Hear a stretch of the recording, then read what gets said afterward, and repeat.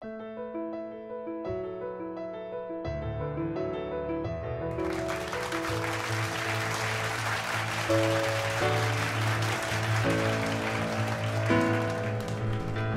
evening. A lot of people showed up tonight. That's nice.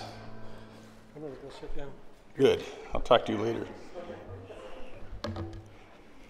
The opening statement for me would be what began as a businessman's idea to make some easy money turned into a magical place where fun, romance, and a sense of community flourished. We'll discuss the birth, the quick decline, and the somewhat of a comeback of the truly American innovation and the outdoor drive-in theater. Richard Hollingshead is credited with the first drive-in theater, built it in 1933 in Camden, New Jersey. His dad, who had started off in the horse and buggy days, making stuff for horses and buggies that people would add on, had a business called the Whiz Auto Product Company. And Richard worked for his dad, but he wanted to kind of do something on his own and make some serious money on his own.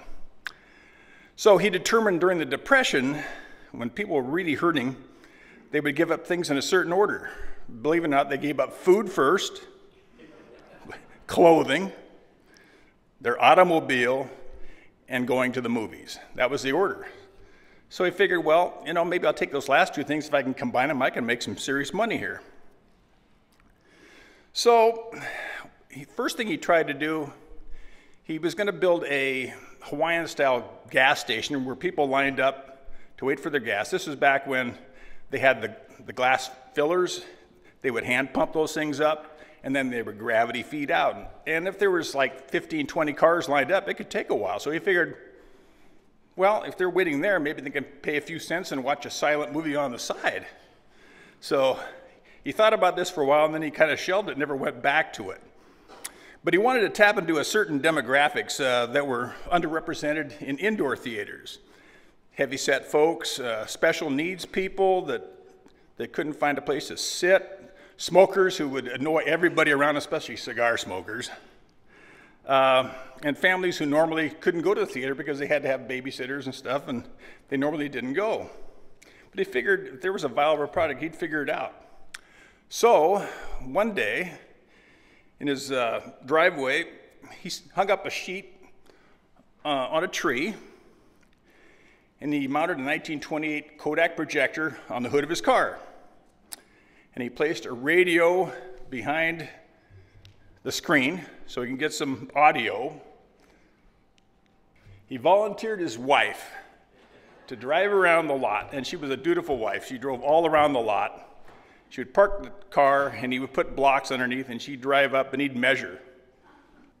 Okay? And he actually got a patent on it. The problem was, when they first opened, I'm skipping ahead a little bit, when they first opened, people would watch the movie, you know, and they'd be kind of talking, and so they'd drive away. What they did was, they would drive this way, and they'd high center, because they had dropped off about 21 inches. So he remedied that pretty quick. He put berms up so you could drive up, and when you drove out, you drove down, took a right or left, and got out of there. What he did was he bought land near Camden, New Jersey, and put in his automotive movie theater. People said it cost about $25,000. He claimed it cost $60,000, but it was probably $25,000 because there wasn't a whole lot to do. He just kind of cleared the land and threw this stuff up, and he went with it. He got together with some other investors. One was a cousin of his, and they formed a corporation called Park-In Theaters. He wanted to license the concept of putting cars up on these ramps. That was the concept that he patented. He erected a screen that was 30 feet high, 40 feet across, and about 12 feet off the ground. He went to RCA and said, I needed some special speakers that can really put out the sound. So they developed these huge speakers, and he got 3 of them, placed them back here, okay? Now back then, you had to crank up the volume so these people back here could hear. They had to have their windows down, by the way, and in the summer that was tough for the gnats and stuff. Not only for these people, but the people that lived a mile away. They could all hear this stuff. And another problem was, when these people saw Cowboy fall off the horse, then they heard the shot. The time delay. So what he did then was he tried, well, heck, I'm going to make a trench, put some grating in, and put these speakers right underneath each car. Well, that didn't work very well either. Everybody it just wasn't right. Next. Okay. He had a very successful opening with broadboards touting privacy and comfort and the privacy of your own theater box. See, most people that worked didn't have a theater box when they went to theater, so now they had their own car and it was kind of their theater box. It made them special. Made them feel real special, actually. And he ran an advertisement in local papers, catering to those who didn't fit well into the regular theater seats. Believe it or not, back then theaters were called hardtops, and these places were called ozoners. Ozoners were the outdoor theaters, and the hardtops are the indoor theaters. He also offered shut-ins could come free if they came with a paying adult, and he would let them in free. So he was kind of doing his part to load up the theater. He operated this theater for just 3 years, and he sold it. And he actually never ran another theater again. But he did keep his share in the Park and Ride Corporation. The problem with that was within about 2 months, there was another theater that was built about 6 miles away, and they didn't pay him royalties for his patent. And that happened all over the country. Mostly it was a farmer would decide he's going to plow a field and put a screen up, and they didn't pay him. And he spent, months and months and years in courts trying to get money from these people, and they mostly didn't pay. And what happened to the Park and Ride is by 1951, it was in and out of the courts, and finally the First Circuit Court of Appeals nullified him altogether. So in 51, he had no more patent rights to any of this stuff or any of the royalties that came with it. Next. This is the Pico Drive-In. It was in LA, and it was built in 1935. And they decided, well, heck, instead of having these speakers way back there, we're going to put a big speaker in front of every car. So they had these speakers there, probably 3 feet by 3 feet, in front of every car, and it worked great. The patrons could hear perfectly. Once again, 2 miles away, they could hear perfectly too. And it just, they got some more, they had complaints all the time, and they were barely staying open because of all the problems. The thing is, they needed new technology badly, otherwise this whole thing was going to fall apart. By 1939, there was 18 theaters nationwide. And it was growing marginally fast, but not real fast because of the problems they were having with the sound and all this stuff. They were just still kind of feeling their way through the woods. Then when the war came, World War II, only 6 were built because all the material and stuff was going to the war effort. Also, there was not a lot of dads taking their families to drive-in because dad was in Europe or wherever. So, next. In 1941, RCA introduced the first in-car speaker system, which you hung inside the window. This innovation was actually the turning point that saved the industry because now they could keep the sound confined, and they finally had control of their own product. It didn't have to worry about superfluous sound getting out to other places and ruining everything and getting lawsuits and stuff, so that moved the industry forward. Next. In 1948, this guy had an idea. He said, well, people can drive, why can't they fly to these theaters? So there was about 5 or 6 that were built, and you can see they got their speaker here. They're sitting out there, and there's the cornfield. They probably came in from over here somewhere. They would usually line them up in the back row. They would watch it, and then they'd bring out a Jeep, hook it up, tow it back to the flight line, and they were gone. But that lasted until about 1955. That was pretty much the end of it. Really couldn't find anything after that where they thought that was something that they could make money at. Actually, one place in Florida, they did a fly-in, drive-in, sail-in. That didn't go over very well. I don't think that lasted a month or 2. Okay, next. Okay, July 14th, 1948, the fabulous Motor View opened between Bennett Drive and Highway 99. It was the road to Alaska, as they called it, which is now Maplewood.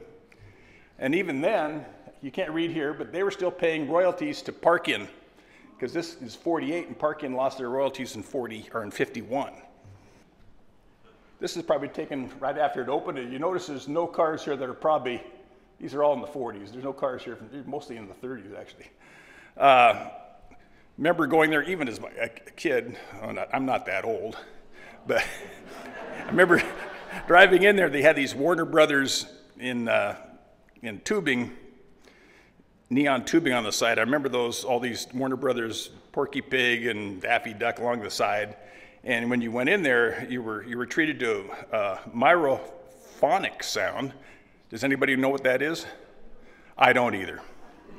Super high intensity lighting. Maybe they use that at prisons, I don't know. Special ground optical systems, that's another thing that I have no idea what that is. And of course the latest 6-inch car speakers in perfect monotone, which was good because at that time at home, you had maybe a 17-inch black and white if you had a TV at all, and the sound was probably worse there. The show opened, like I said, July 14th, 1948 at 9:45. The first speaker was ripped out at 12:05 when the first patron failed to remove it. That's a fact. I'm not making this stuff up. Next. Okay, here's an aerial view taken in 1963. As you notice, the person who did this didn't know anything about it because he spelled it wrong. It's VU, not VIEW. Okay, this is Bennett. You notice Baker View isn't here because it went up here. They changed that later where it comes down here. This would be about where the Arco station sits now, right about in here. Okay, I'll give you a perspective. Next. This is 1997. It shows it all kind of went to seed. It's even worse than that now. This kind of shows you where everything is. And you notice they moved Baker View down here now. Comes here, here's the Arco station where you fill up your gas. And that shows you where it is, but there's really nothing left there. It's totally void of stuff. The Moonlight Drive-In, July 11th, 1953. It had a bigger screen than the Motor View.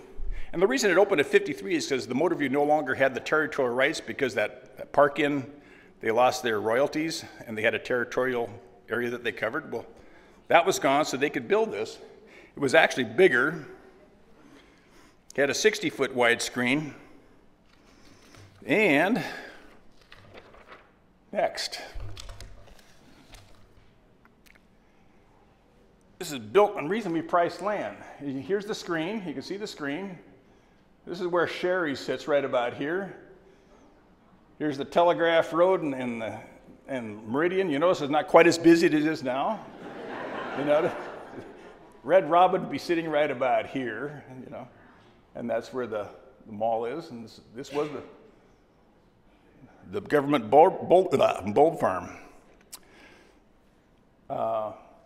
This is where Denny's is, where these houses are. Next.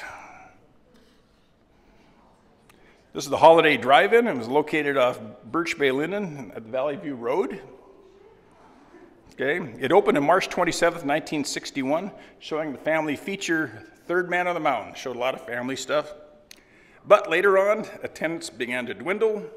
In the later years, the theaters started to show a lot of X-rated stuff.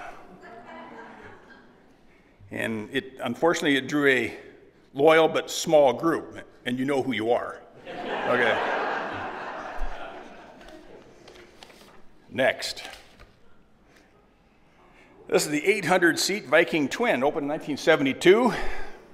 Arnold Larson, he also owned the Moonlight, and I think he owned the Motor View for a while. He called this whole complex Cinema City, and this was the first multiplex in town. Had, you know, 2 400-seat theaters in there, but that was just the beginning. As now we have what, 16, 24 theater complexes now. But that was kind of the start of it. And that was also one of the problems with regular drive-in theaters. They just couldn't compete with that. There was 2 options instead of 1. But he was able to put them all together. Since he owned the Moonlight too, he combined the whole thing, so he actually had 3 screens. Next. This is the opening night advertisement for the Viking Twin. See right here, it said Cinema City. That was all three of them together on Telegraph Road. That was, well, I can't read it here, but that was the opening movies. They never got, one thing about the drive-ins, they never got first-run movies. They were kind of, the studios kind of frowned on from day one. In fact, if you go back to Hollingshead, his first movie, he paid $400 for 4 days. Well, the theater in town had the same movie, and they got 10 days for $20 for the same movie. So they were always on the back burner when it came to getting the movies. That never really changed. Next. All right. This is the Samish Drive-In, 3801 Byron Street. It opened in 1972. Had the all-time classic, Chatto's Land, starring Charles Broughton. It should have won an Oscar. I firmly thought it should have. But that was the opening for that. Next. Okay. September 1978, the Moonlight closed, and the land was developed into a complex called Meridian Village, which is still there. It has places like Ross's Dress for Less, Cherry's, DeWarden Bodie, and a few others in there. That's still there.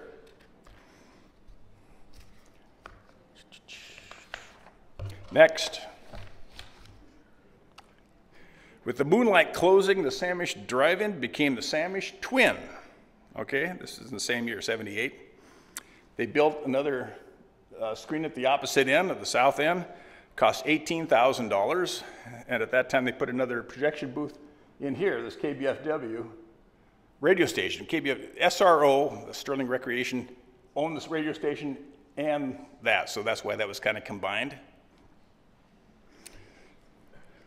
The Samish Twin closed in 2003. It was torn down in 2004. It was sold to Western as a park and ride station in 2006. The thing is, this theater lasted longer than any of the other. It lasted 30 years, where most of the others lasted at the most, I think, 29, 28, and some less than that. And several factors led to the tremendous decline in the number of drive-ins in the 70s and 80s. See, in 1959, there were over 5,000 drive-ins nationally. But then 3,000 closed in that 20-year period from 70s through the 80s. 3,000 closed. And they were almost completely gone by 2000. And there were several reasons that combined to kind of almost seal their fate totally. One was daylight saving times, which was the hard toppers pushed really hard. That came in 1967. What happened there was, instead of starting the movies at 8:30 or whatever, all of a sudden they were starting at 9:30, and a lot of families couldn't go. People had to work the next day. So that really cut into the attendance. Multiplex theaters were becoming more in vogue. There was more of those, which means more selections. Somebody could go one place and have the option to see 2, 4, 6 different shows, whatever they wanted to see. Another thing about drive-ins is they were seasonal. Okay, they were open during the warm months. Sometimes they opened in February, March, and they closed by October. It was cold. And when they were closed, they're not making any money. So what some did was they started doing swap sales, anything to get people there during the off times and generate some income that way. But that still wasn't enough for a lot of them. A lot of them went under then. Another thing that hurt them was the advent of the VCR, the tapes. DVDs at home. People could watch movies at home. And by this time, they didn't have the 17-inch black and white. They were getting nice, color screens at home so they could watch this stuff at home. And outdoor theaters kind of maxed out their technology. I mean, you can only do so much. The screen was far enough away where the brightness was still about 1/5 of what you could get from a real theater. And the audio was still basically mono. Later on, they did finally switch over to a low-frequency FM/AM system, which allowed people to get these things on their radio instead of a speaker, because the speakers were really expensive to maintain, the old speakers. This is a lot cheaper. Also, the indoor theaters were adding technologies like Dolby surround sound and IMAX and stuff that just couldn't be duplicated to the outdoor theaters. Those were the big ones. But probably the last one, the real killer, was the mandated conversion to digital projection. And that had to be done by the end of 2013, which meant the studios were no longer sending out the 35 millimeter films. So all these drive-ins and small theaters had to convert, and the conversion ran anywhere from $70,000 to $80,000. So a lot of these people were on a shoestring, so that wiped out a lot of these small mom and pop businesses. A local example would be the Pickford. They had to really scramble to get to digital because they would have probably gone under if they couldn't have switched over either. So it was a real dilemma. Next. Okay. This is the Fairhaven Outdoor Cinema, produced by Epic Events, and this is actually celebrating its 15th year this year. It runs probably, I think, from the middle of June through the later part of August. And it does retain some of the old aspects of the old drive-ins. You got families watching together.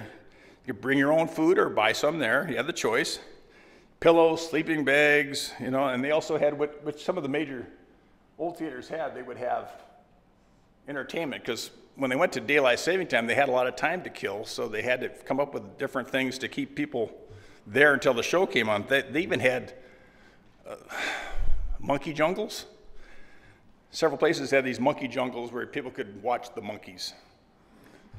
And they had planes come over and drop raffle tickets, and they did all kinds of things to keep people there until the show started. They had trams, pony rides, circus acts, whatever it took to keep people there. Okay, next. Okay, this is the Rodeo Triplex in Port Andrews. This was just last year. You notice they're broadcasting FM, so they got an FM receiver and they got speakers there and they're sitting outside. You notice there's no poles anymore for the in-car speakers. They're gone because they were just too expensive to maintain. Actually, the low frequency thing came about 67 or 68. This guy invented that. That was one of the things that kept these few theaters that are left going. Otherwise, they would have probably all been gone. They're just too expensive to maintain. So back in 59 or 60, there were in the neighborhood of 70 theaters in Washington, and now there are 5 active theaters. So everybody wants to go to theater. There's still 5 of them around. There's 1 on the east side and 4 on this side. There's the AutoView Drive-In in Colville. If anybody's just happened to be going through Colville on their way to some, I guess you don't go through Colville if you go to someplace else. You got to be just going to Colville. All right.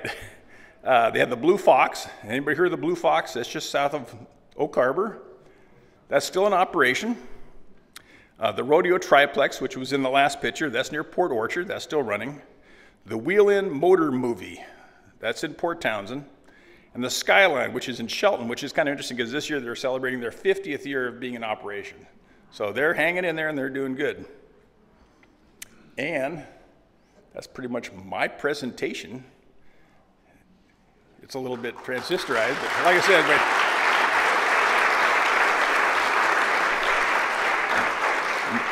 now you get into shakes and fries and all that stuff. All right. We're going to talk a little bit about some drive-ins. We're going to start with the beginning. And so the first thing, what do you need for a drive-in? You need food, the right kind of food. So you can go ahead and... All right, here we go. I don't think that's King Tut, but somebody with a bird face. Oh, sir. Oh, yeah, or whatever. Okay, I think that's a hamburger. And then right next to him on the wall, there's another inscription. Next. Oh, yes, hold the pickles. All right, next slide. There we go. So when they dug up Pompeii, of course, you know, that was AD 79. And they found some outdoor eating establishments. You could walk up to one of these and hand them a few shekels and walk away with a handful of, well, like a pita sandwich or something like that. Maybe cow on a stick or something. And there were a number of these restaurants in Pompeii. We toured that here a couple of years ago, and they had all of these. And I'm sure during the times when they were in the Colosseum watching gladiators and Christians get killed, they probably had people working the audiences there. At that time, most of the food you bought outside and then you took it home and you prepared it. Next. Oh, okay. Here's an artist's rendering of one of the food stores there in Pompeii. So you would walk into one of these establishments and get a bowl of stew or soup or a piece of bread or whatever it was you wanted to have for a snack. Later on, there were, you didn't have really any big restaurants in those days. There wasn't any reason to have it because everybody cooked at home. There were a lot of bakeries in that town and whatnot. Later on, a few centuries later, as people started to travel more, then you had the beginnings of the inns, where you would the transportation would stop for the night, and you would have a meal and then have a room to stay in. And the meals were usually, of course, included in the cost of the rooms. In the 1100s in the Far East, they had a lot of holiday celebrations, and there again they had a lot of food vendors, street people who had maybe a tray of monkey on a stick or something like that. Carrying on the tradition of portable meat, the Frankfurter was a popular food item in Germany in the 1200s. By the 1600s, fancy restaurants could be found in many of the cities, especially in the inns and hotels. The Wiener was developed in Vienna in the 1600s. In 1800, a Frenchman, darn it, made the first French fries. The potato wasn't really popular until that period of time. After that, people started eating more potatoes. By the 1800s, separate restaurants could be found anywhere in the towns and along the roads, and the highways and the train depots and whatnot. And the stagecoaches would stop for a noon meal, and you didn't have to stay the night there. You could continue on your trip. In 1872, a gentleman by the name of Walter Scott opened a lunch wagon on the streets of Providence, Rhode Island, selling sandwiches and pie. And pretty soon there were 3 or 4 major companies making these sandwich wagons. And they were popular really back in the East, not so much in the West. The first hot dog, as we know it today, was sold in 1880 in St. Louis. And by the Chicago World's Fair in 1893, they sold thousands of them. By 1900s, there were dozens of cafes, ice cream parlors, food vendors lined the streets of most towns and cities. Still, most food was prepared and consumed in the home. Woolworths, about that time, they opened their first lunch counter, soon followed by Newberry's and Cress and Walgreens. And they had dozens of handcarts rolling through the city selling hot dogs. In 1900, the first hamburger, a meat patty between 2 pieces of bread, was sold by Louis Lassen in New Haven, Connecticut, although there's a lot of dispute involving who actually put out the first hamburger. Of course, Hamburg, Germany claims, a lot of that. In 1904 at the St. Louis World's Fair, this relatively new sandwich was touted by the New York Times. Well, pretty soon every entrepreneur and restaurateur was cooking up a hamburger. It was quick to make, it was easy to make, everybody liked them. There you go. There's the first thing we needed was the food that you could carry in your hand and eat. In 1900, the first automobile arrived in Washington State. By 1908, several cars were traveling the streets of Bellingham. Now, they couldn't really go anywhere. There weren't any roads. They could only go in and out by train or boat. But we had them. They slowly caught on, and instead of just being a fad, they grew by huge numbers. And in 1918, there were 10 stores on Cornwall within a 5-block area that either sold or repaired automobiles. There were 8 million cars on the road in the United States in 1920, and there were 23 million in 1930. I don't know how many there are now. So, now we had two of the things. We had fast food and we had cars. But why should you have to get out of the car to eat? You really liked your car. The first drive-in, it was called Kirby's Pig Stand. It opened in Dallas, Texas in 1921.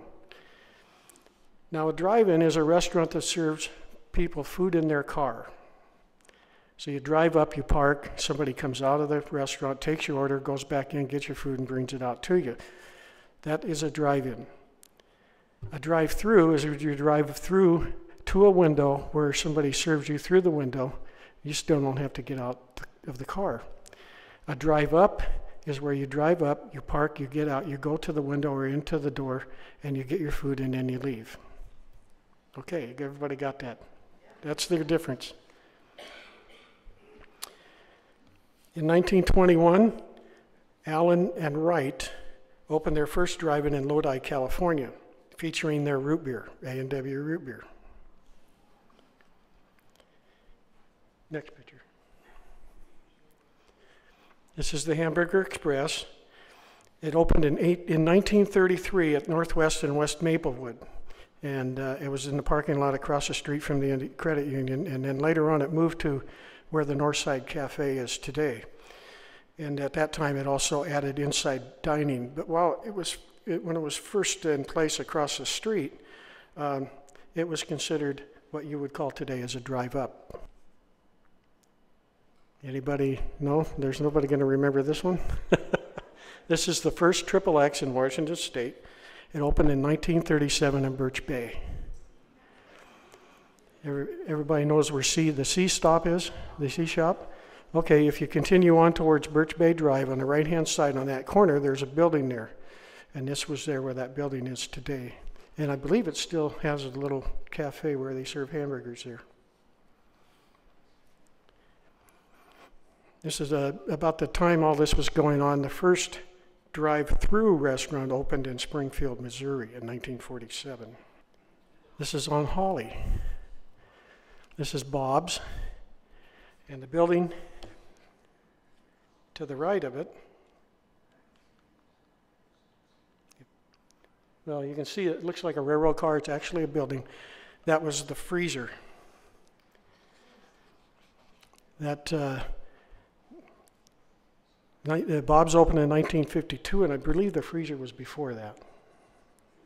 Yeah. It's the next picture. It was on Holly. We're across from the Wiku, along in that stretch. The building, Bob's building, is still there. It's used as a classroom for Wiku. Yeah.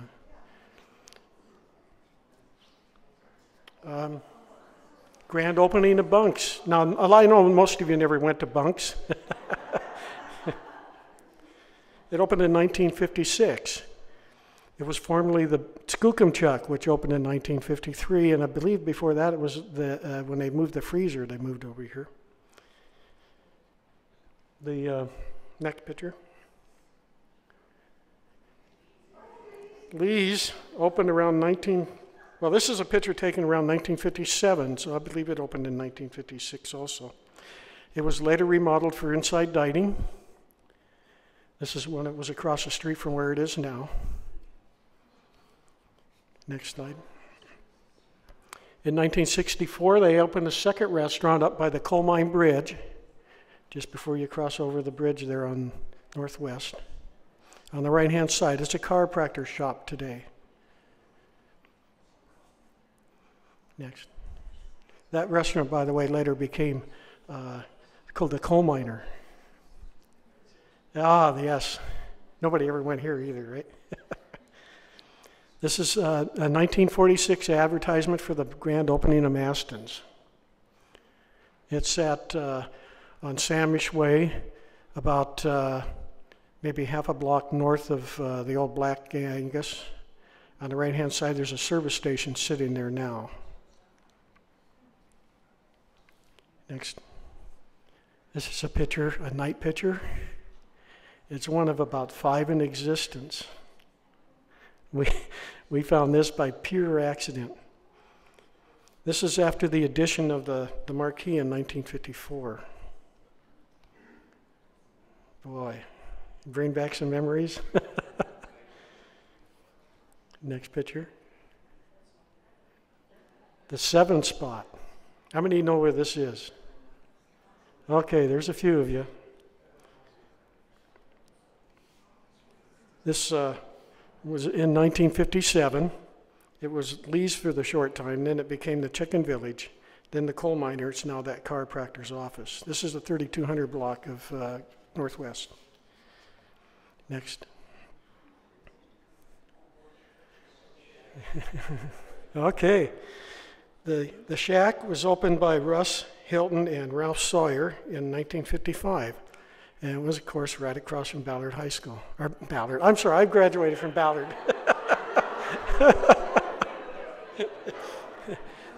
It's right across the street from Bellingham High. Well, we had one across from our Ballard, too. They moved it from where it was originally out by the roadway, and they moved it back towards the house there, and had a grand reopening in 1962. You see the sign, "We have sold." Yeah. 1,500,000 hamburgers at a quarter a piece. Sometimes they were sold, they had sales 6 for $1. Oh yeah. This is the shack. Oh, it is now. It's the Sandwich Odyssey. Yeah. They still have really great sandwiches there. Next. Okay. For you folks that live in Ferndale, this is the Red Top Drive-In. It sat where the tire store is across from, or over there next to Hagen's. And it opened in 1959, and it later on became Jack's. Now on this sign, I believe this picture is taken shortly after that. You notice it says "Home of the Jack Big Bun." So this is when Jack Postlewaite bought the restaurant. And at that time, a young lady by the name of Linda Grant started working for Jack. And then later on, Jack's moved and built his own drive-in. Oh, okay, we're not going to talk about that. Anyhow, he built his own drive-in. It became Jack's Drive-In. And then the Grants bought it and operated it for a few years as Grant's Drive-In. And now it's being operated by Kimberly Fox, the Grant's daughter. The Sonic sits now where Grant's did. Yep. Waldo, I forget his last name. It was a Dutch name. Yeah. Anyhow, he opened a drive-in in Linden. And somewhere around 1960. Yes. Yeah, he is. He's 100 years old and he's still kicking. He later opened the Rendezvous in 1967. Wynn's, yeah, Wynn's opened in 1964. One of the problems that we're having with our book is that we know this building was moved from the north side of Bellingham through the streets in the middle of the night and was set on a foundation made for it. The building, that we have a picture of the movie in the building, and it has A&W on it. So if anybody knows any information about that, would you please talk to us? Thank you. This is Ray's A&W. What we're thinking is the original building was changed and rebuilt, and that the old building was hauled somewhere. They were potentially going to make another drive-in on the north side, but never did. That was just taken in 1965. Next. The Arctic Circle. This is just down the street from Bob's, from the first picture of Bob's there on Holly. This is also part of the Wiku complex. Next. Herfy's. Yeah, after Bunks, this was the other one you did the big circle with every Friday and Saturday night. in your car. Next. Big Daddy's. Everybody knows where that was. That was down on Holly, West Holly. It's now Jalapenos Mexican food restaurant. Yeah. So you know, there were a lot of drive-ins. It's amazing how many there were. There were are Grant's, Barter's, Maury's, Triple X, Sornberger's, Boomer's, Bob's, Chicken Delight, Dutch Treat, Tip Top, that was in Birch Bay, KFC, Ralph's, the Shrimp Shack, Taco Time, the Varsity, the Candle, Chuck's in Blaine, Dunny's in Nooksack, and of course McDonald's, Dairy Queen, Jack in the Box, Burger King, Sonic, Taco Time, Taco Bell. There was one other taco treat. Wendy's, Neener Wiener, Subway, Quiznos, Skipper's, some pizza parlors, and a few others I don't remember. Next, do you remember the big to-do when they opened McDonald's and Reg Williams, the mayor, came in and cut the tape? Mm-hmm. McDonald's now sells over 500 million hamburgers a year, proving that not a lot of the food consumed in the U.S. is not at home anymore. Pardon? That's the front of the McDonald's restaurant down just off the freeway in downtown. Yeah. Yeah, the same place. Yeah. That's a row of $50 bills he's cutting, and that money was donated after the program was over. They had Ronald there, the first Ronald.